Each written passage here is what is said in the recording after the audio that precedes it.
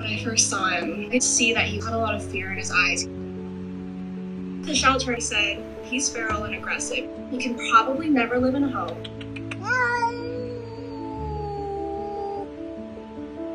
He was just brought in by someone. I knew I had to take him home or he wouldn't make it.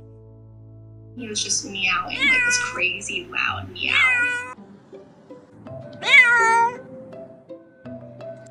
Hi, it's okay. I brought him home and I brought the crate upstairs. It's okay. I was sitting there being quiet, offering him food, taking things really slow. Do you want to try some pets? What do you think? I'm not gonna hurt you, I promise. Can I try petting you?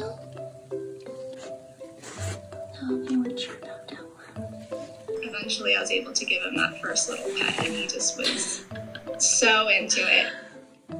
He doesn't have front legs. I would imagine it was a hard life that he lived. Oh, my sweet boy. Let me see your little legs. Look at your little front legs. They're so little. He wasn't aggressive at all. He just needed someone to believe in him.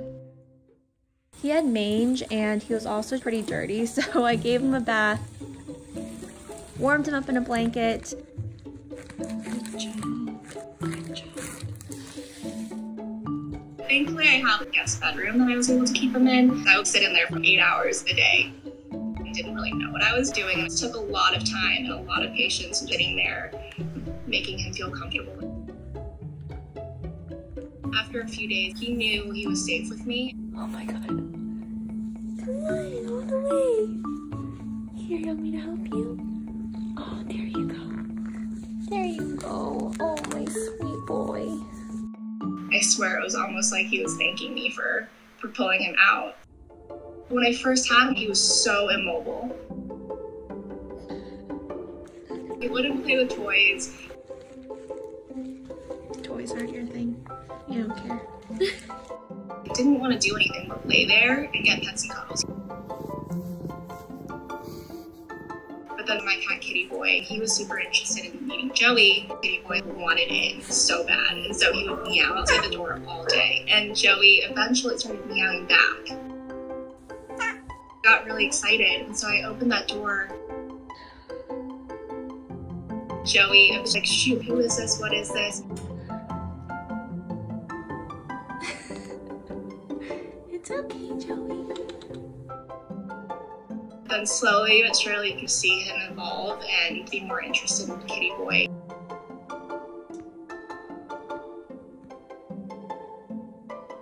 It got really funny because we started having these little talking matches. Watching Kitty Boy play, Joe was like, yeah, I want to do that too. Eventually, he just wanted to be near Kitty Boy. For the first time ever, Kitty Boy and Joey cuddled. Kitty Boy had a lot to do with bringing out his personality. And turns out he's one of the quirkiest cats. Every week I see huge leaps of improvement. Come on. That was so good. He's so fun and full of surprises.